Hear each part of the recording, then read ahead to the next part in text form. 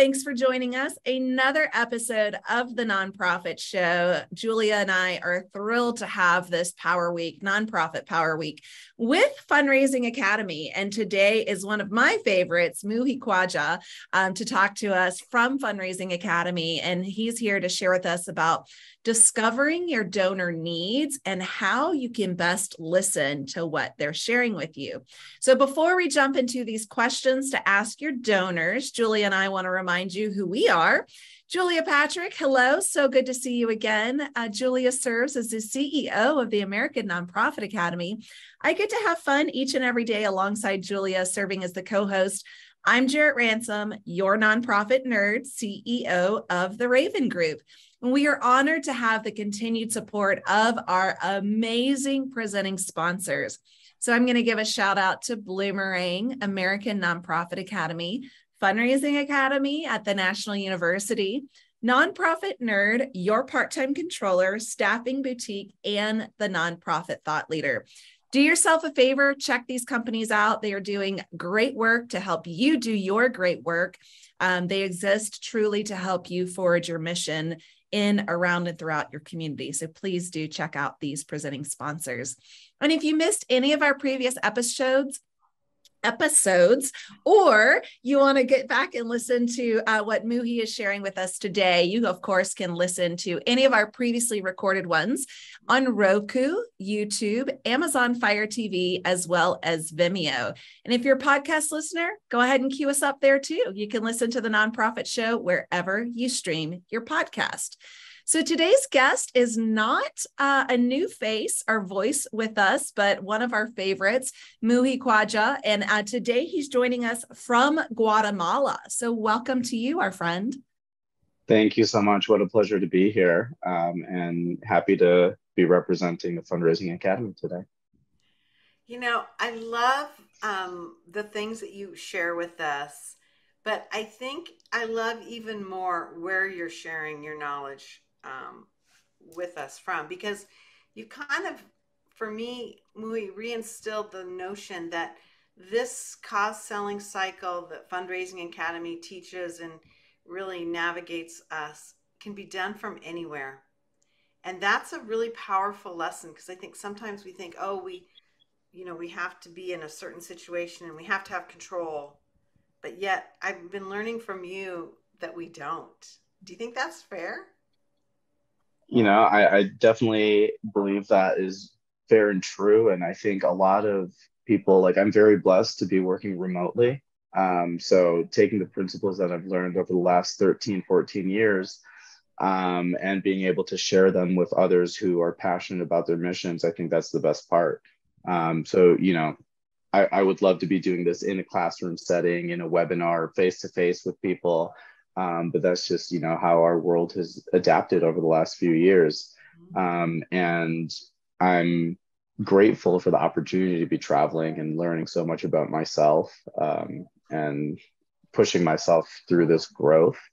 And hopefully what happens from that is I become a stronger advocate for my clients. I become a stronger advocate for the people that rely on me, because I can then take care of myself that much more through these travels. So I see it benefiting all around. Amazing. I love that message. And I just think it's so, it's so realistic for where we are and where we're going. And with the fundraising, cause selling cycle, it's just such a fascinating linkage that I would have never ever thought of. And so before we get into like the questions and the navigating this process, help us to understand where you fit. We're talking about phase 2, step 4, need discovery. If you can share with us what that means. Yeah, definitely. I like to think of need discovery as the heart of the cause selling cycle. This is where you want to ask those fundamental questions and really practice active listening. And what that will allow you to do is discover what matters most to your prospect and donor. We're going to be uncovering a whole bunch of questions that will uncover underlying motivations. And we're only going to cover a few questions, but there's so many more that you can learn in our online portal, which we'll talk about in the end as well. But these questions really drop into three categories. Personal questions, and these are used to better understand your prospect and what they care about on a personal level. We also have philanthropic centered questions and how they like to be engaged or treated as a donor. And then we have cause specific questions to learn about what the impact they want to have through their philanthropy is.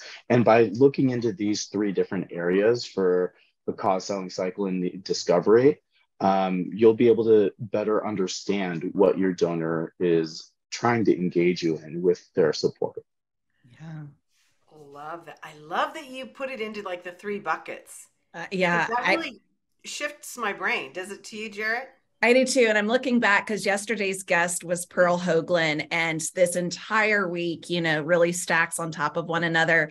So Muhi alluded to, there's going to be some questions, and it's really about, listening to your donor, which I love. And it's a great reminder because oftentimes we get nervous and we start talking and talking and talking. We try to fill that void. But start us off, Muhi, with sharing some questions that we might want to ask our donor when it comes to their personal giving. Yeah, definitely. So when you look at the three different types of questions and these personal questions, there are these first two examples right here. And really at the base of it, like trying to figure out what it is, that they want to solve in the world. Like what are they most passionate about and why? And really allowing them to say it in their own words. So these are like open-ended questions. These are fantastic to get the ball rolling. Aside from, oh, hey, how's your day been? Like, this is a more direct and poignant, open-minded, get you thinking, have your first sip of coffee and ready for the day to answer type of question. And that's what you really want to know. You want to get down under that surface level of the donor. What motivates them? What are they passionate about? So I love that first question. What comes to your mind when you see that first question as well? Yeah. For me, it always thinks about, tomorrow is National Nonprofit Day. And I always, like to ask someone, like, what are you most passionate about? Because we have 9 main sectors within the nonprofit, community. And for some, it's animal welfare. For others, it's social justice. And so really just looking at what that looks like, there's so many questions, but to get someone to talk about what they're passionate about, I think just opens Pandora's box. It's really interesting. Muhi, when you have another question here, and it's, how would you describe your personal mission? And I'm wondering, when you've asked this question, are people shocked or surprised, or do they have an answer? Do they know the answer? Like, what's been your experience with this question? Yeah, well, the reason why I love this question is because previously we had talked about Ikigai in one of the other episodes that I was a guest on. And really, this leads in beautifully to that. So if you're unfamiliar with Ikigai, it's a Japanese concept around the purpose of life. And the reason why I love this question so much is because it gives people a chance to think of, like, even if they haven't thought about it in this context, it really allows them to strategize around all the charitable giving they've done, all the volunteering they've done, all the things that make them happy in life, and what is that weaving that together. So hopefully, definitely get a lot of surprised, oh, that's a good question, or, oh, I haven't really thought much about that recently, or like things like that. So you get these questions that really help percolate all these feelings that the donors have and their underlying reason of what motivates them to give. And these are some key questions to help reveal that. I was hoping you would bring up Ikigai. And yes, it was a wonderful conversation that Muhi and I had several months ago. But again, you can find all of these recordings. And so to bring that in, as you said, to weave that into your personal, mission is fantastic. How else might we ask these questions to really get the donor to talk so that we can listen? Are there some other questions that you really guide through? Oh, definitely. And this one is really interesting, of like a family slogan, right? I know it's silly, but the one that comes to mind is like Game of Thrones, and like a Lannister always repays his debts, right? Like we have this idea of like this old system of like, think of like a family crest and like the colors that represent it and the slogan that's with it. But like, should we bring that back? Is that a way to like inherit a legacy and like a lifelong attitude of pride for a family and the good that they do in society? So yeah, like I think that's a really interesting question. It gives me a lot of thought, a pause to think about that as well. And I don't know, maybe by the end of the show, I'll have a family slogan. I was going to ask if you had one. I don't, but Julia, I'm curious. I'm on it. I'm going to work on it because, Okay. I think it's really an interesting concept. We talk about this with our nonprofits. Yeah. Have a 12-word statement that you can share about what your mission is. Well, why don't we do that with our families so we can teach our children or remind them or ourselves, our mates, how. So I'm really fascinated by this, and I'm going to work on that, Muhi. I really am. Another question that you Yeah. ask is, what type of legacy would you like to leave and be remembered for? How do people respond to that when you ask that of potential donors? Most commonly, what I've heard is that they've made an impact in the areas that they care about, that they've been kind to others, that they've Wow. been remembered in a positive way. And really at the end of the day, like other than our actions and the way that we make people feel, like what are they going to remember about us, right? So hopefully you have those stellar examples of people who went above and beyond and really lived life to the fullest. But did they do that with their time? Did they do that with how they made you feel, always being available, a gentle smile when you needed it? Like that's what I hear most. When it comes to philanthropic giving in particular, knowing that the support they gave helped somebody's life a little, make it a little easier, right? Whether it was to support programs for after school activities or to provide a meal to a family who didn't have access to one, or disaster relief and all of these things that we are so passionate about. I think at the end of the day, it's that, did that gift make a difference? Did it support a mission? Did it make someone's life a little bit better? Wow. It's fascinating because those are very emotional answers. Mm-hmm. Yeah.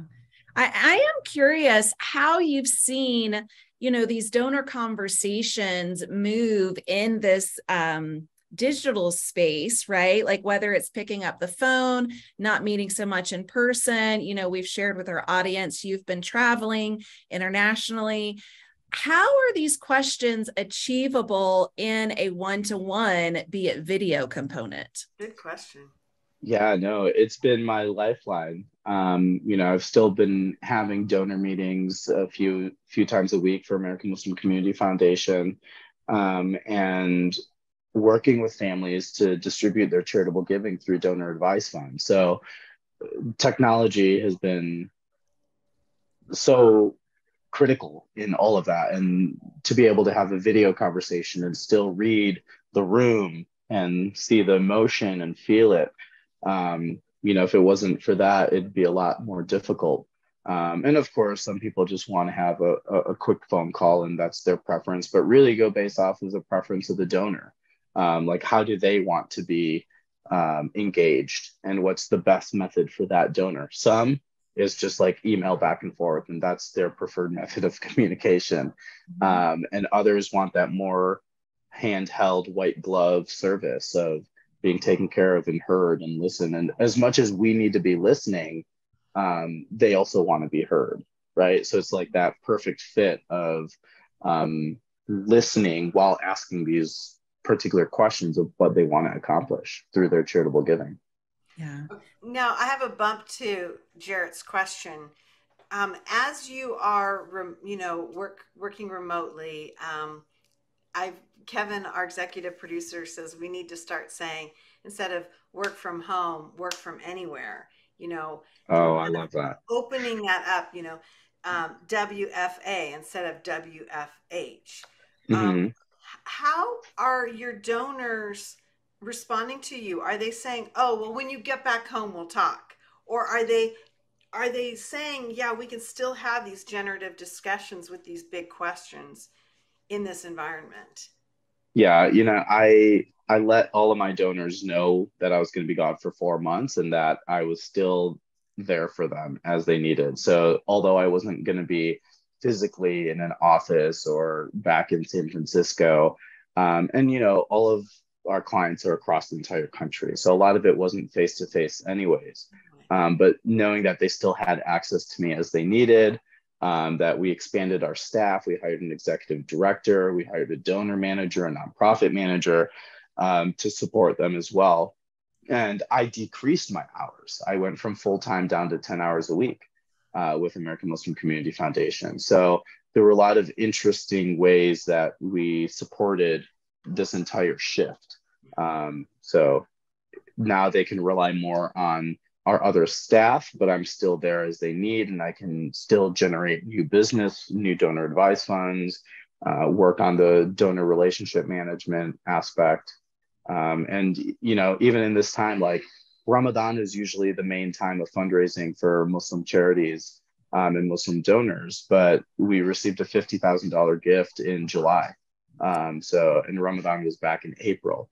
So it was all about maintaining the relationship, staying in touch with the donors, and showing them the impact that we're still having. And we're working on our Muslim Philanthropy Awards for November. So we have a lot of great stuff in the pipeline that we're all doing remotely, that the event's going to be virtual, that, we're still catering to that ease of mission delivery through technology. So we're all excited. Fantastic. Yeah. Congratulations on that gift. I know that that's transformational and will help so many people within the community. Definitely. Now, one of the next donor questions, and this dovetails to what just happened to you. Mm-hmm. One of the next questions is, how do you feel when you make a gift to an organization? Were you able to ask that $50 or $50,000 donor investor that question? Yeah, probably was. Yeah, definitely. He's our top donor. He and his wife, they support and really believe in our mission. They feel like we're one of the few people in the space pioneering Muslim philanthropy in the U.S. So he was very fortunate and has done well in his career and wanted to support other organizations. So when we talked to him about his favorite gift that he made, it was to other entrepreneurs and setting up a scholarship at a university that he was very fond of. So that was his favorite gift. But just knowing about that, even though it wasn't our charity or it wasn't, our organization, we still got to learn and peel back a few layers on the donor and see what it was that was so inspiring about that gift. And for him, it was seeing people who grew up like him have the opportunity to still live the same life that he did. And by providing them with scholarships and making sure that they had an opportunity to be successful and change their family trajectory from not being able to afford education to having one. Yeah. Fantastic. What a great opportunity to hear, from the donor side, how that gift makes them feel. This next question, I can't wait to hear. I just can't wait to hear what you say, Muhi. But have you ever made a gift and regretted it? And then the question is why? So how do you ask this of a donor, and what are some responses that maybe you have received? Yeah. I'll share an example of an organization that later came out to have not the best HR policies. And it was a small team. It was a relatively small organization. They'd been doing community work for about 15 years. And then a few disgruntled employees had quit. and started a whole campaign about shedding light on whistleblowing and shedding light on the HR practices and what the ED and founder had made them go through, and like emotional distress and all of these things. And it was a well-respected, reputable organization. But once that came out, a lot of donors felt like they could have been putting their resources elsewhere, and that they had lost the trust of the leaders in that organization. So I think one of the things around this is trying to get a good sense of who it is in the leadership that you're supporting. Talk to the staff about how they feel before making a gift, if that's a concern for you. And then looking into, there were never any concerns about like fiduciary responsibility and how the money was spent, but it was more so knowing that the staff members who reported to these respected leaders were not being respected themselves. Yeah. Wow. Great example. And I can imagine that that's happening so much, especially in light of social injustice right now. It's almost like being silent is your decision. And I can see how this might be a regretful action of some donors, if they've been a loyal contributor to an organization, and they just were caught off guard by maybe the practices that were taking place, like you just shared in this example. So I can imagine that, sometimes that happens. There's 1.8 million nonprofits that are registered in the US. And so while, we're not often thinking of competitors, we are competing for dollars, right? We're competing for that trust and that loyalty from our donors. And these business practices can make, very, very big impact. So thank you for that example. Muhi, one of the things that we want to finish up with is to get your comments on questions that kind of evoke a sense of stewardship, communication. One of the things is, what are you asking that donor? What are you looking for in a relationship with our organization? What does that look like? Because that's kind of a big question, right? Yeah, and this is hopefully getting to the fact of like, do they want to volunteer? Are there opportunities for them to engage in your mission? How do they want to be recognized and stewarded for the gift that they make?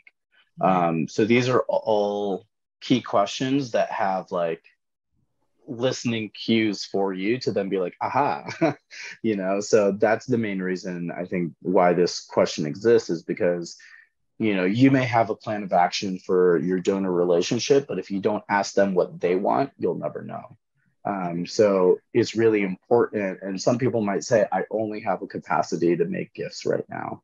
But others might be ready for an advisory committee or a board position, or becoming a volunteer, or being able to host something for your organization. So there's a lot of different ways that the answers to this question can help point you in the right direction to build a relationship with the donor or prospect.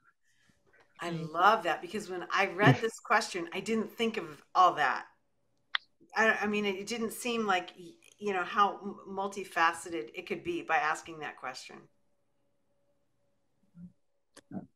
I think there's, a lot of things that we can get through these questions. We also heard yesterday from Pearl, how have other organizations recognized you? What are ways in which you wish, we could also do the same as these other organizations that you're supporting or have supported? What worked, what didn't work, and learning about, how they prefer to be stewarded is all part of this cycle.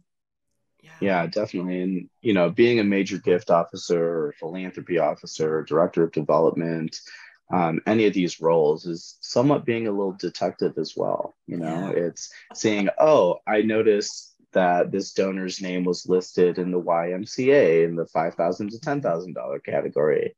Good to know. They're only giving us $2,500. So it's sussing out the other places that they give to. And one of the questions that I would add here, one of my favorite questions, what are your top 3 charities that you love to support? Okay. Good question. And then ask if yours isn't one of those top three, where it is in the list, and how can it become a stronger affinity for you. So, these are all questions geared at figuring out and listening about what it is they feel about your organization, why they want to continue supporting your organization, how they want to be engaged. And that's why active listening is such a critical part of this. That is a bold question. Yeah. And I love it. I do too. It makes me a little nervous. Yeah. But I think it's the right question, Muhi. And I think it also, to your point, maybe it kind of cuts through some of the noise. Definitely. On both sides, right? Yeah. Very interesting.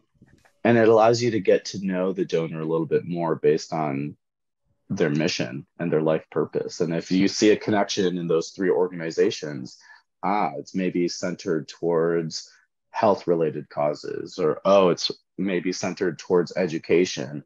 Right. And sometimes it's going to change through the phases of the donor's lives. Maybe they have kids in school and they want to support the PTO really well. Maybe their kids are now out of elementary school and are at their alma mater and they're alumni, so they're giving big to their university. So it could change in every phase of their life, but at least for that moment, what those top three charities are. That's a great point. Well, yeah. Muhi, you have been a great voice to share with us on Nonprofit Power Week with Fundraising Academy at National University. I always have learned, I haven't really been on air with you. This is only the second time, but I've watched all the archives where you've been on with Jarrett, and I've learned a lot from you, and I love your point of view. Thank you. It's really good.